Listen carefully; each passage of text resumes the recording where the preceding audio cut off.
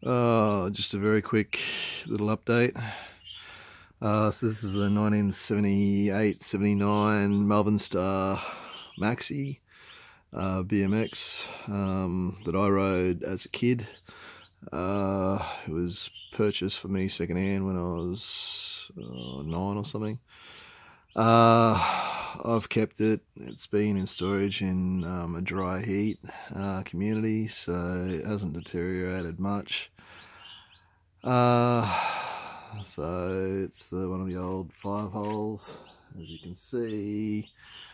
The handlebars, they aren't original, obviously.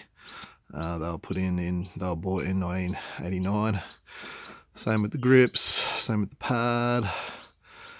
I'm not sure if the rims are original or not, but they're in pretty good nick.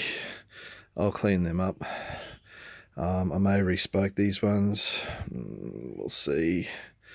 Redo the hubs, the forks. Obviously this bike's going to get fully restored, so I'm starting pulling it apart later today, so I just thought I'd do a quick video before I begin.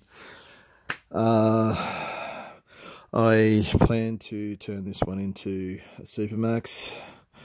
I'll probably paint it blue and white with blue anodizing instead of the black and yellow and gold like Nicole Kidman rode in BMX Bandits.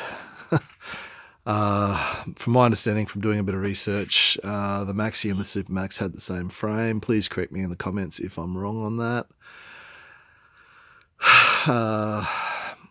I believe they were the same frame, same weight, but again, let me know.